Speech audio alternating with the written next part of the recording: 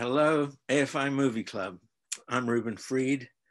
I was the production designer on A Christmas Story, the 1983 Christmas movie that we all know and love.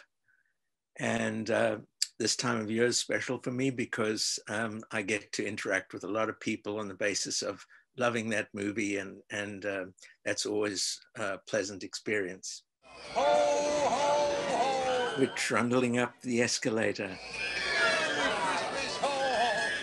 Come on, Randy, hurry up.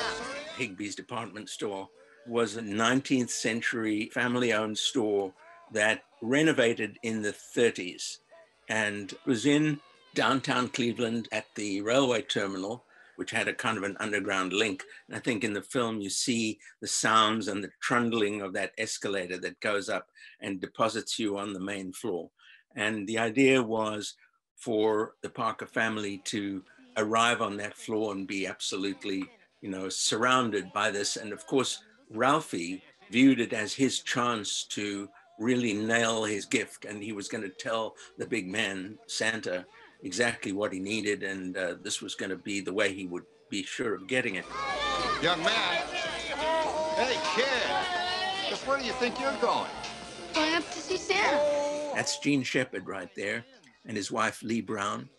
We were in Cleveland because of Higbee's department store. They, of course, had no room in the store for something as ambitious as a mountain like this. But what I designed was a block set of boxes that we could travel with, pile up in a very specific order, and create this mountain. And there's reports from the actors who were working there saying that they were kind of terrified once they got to the top because it was 30 feet in the air. And they, of course, didn't have the dropped ceiling in the store, which made it possible to get the height. Most department stores that we would have looked at, that we did look at, all had air conditioning, which lowered the ceiling by 3 or 4 feet. So we went high with these boxes. The art department was in there dressing with cotton batting and styrofoam, plastic, lots and lots of glitter, and a swimming pool slide, which we got from a local swimming pool supply company. And they gave us permission to be building on a Saturday, and I think we shot on a Sunday and wrapped out maybe the next day.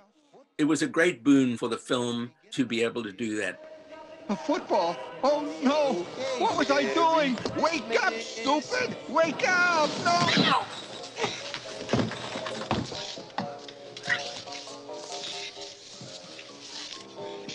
No, I want an official red undercover knife to 270 my rifle. You'll shoot your eye out, kid. Merry Christmas. Ho, ho, ho.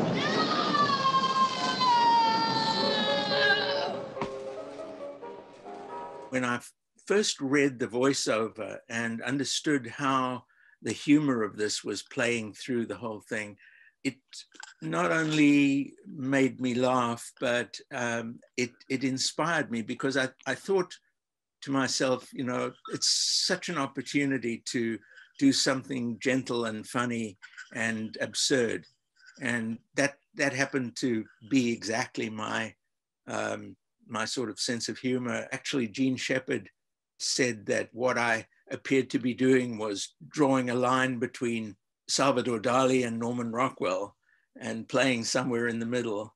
I didn't understand what he meant at first, but I did afterwards very easily. And it was a perfect description of what we were doing. Norman Rockwell figures hugely in this in a tongue-in-cheek sort of a way. And certainly the absurdity is all over the place. Ah, fragile.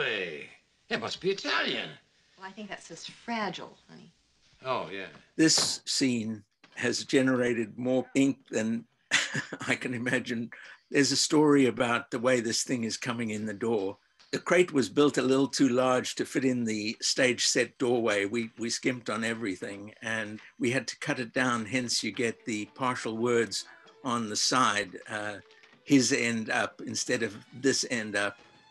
There's Excelsior inside this box, something you may not be too familiar with. Excelsior is a kind of straw that they used for packing before we had these horrible popcorn packing materials. Excelsior became a kind of a watchword for Gene Shepard. He'd write it as an insignia on the books that he would inscribe. Say, Excelsior, you fathead. Everybody's amazed. What is it? What is it? Well, it's a leg. But what is it? Yeah, well, it's a leg, you know, like in a statue. Statue? Yeah, a statue. I remember that it was just called a leg lamp. And I was puzzled because I'd never heard of a leg lamp. I never thought of putting those two things together. I went down the hallway to where Bob and Gene had their office. And I said, leg lamp? What is that?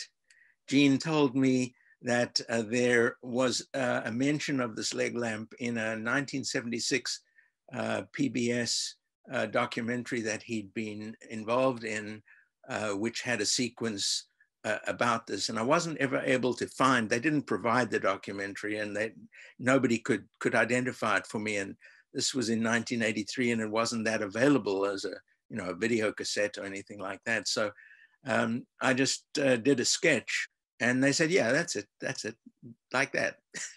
And of course, they were lying through their teeth. They had no idea what it was, but nor had any of us.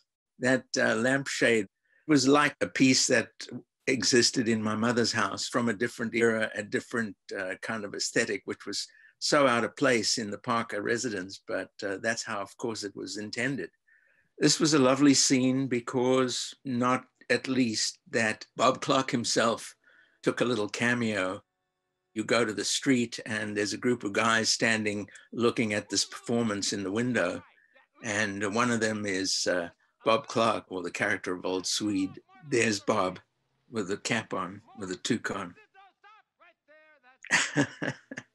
Look at this. Don't bother me now, Swede. Can't see I'm busy. Yeah, but what is that? It's a major award. A major award? Shucks, I wouldn't have known, Dad. It looks like a lamp. Melinda Dillon just played this up to the max. Of course, the actors are absolutely in prime form here. The entire neighborhood was turned on. Oh, you should see what it looks like from out here. It could be seen up and down Cleveland Street, the symbol of the old man's victory. If he won that, it's a major award. It's a kind of subversive movie, the very opposite of nostalgia, actually.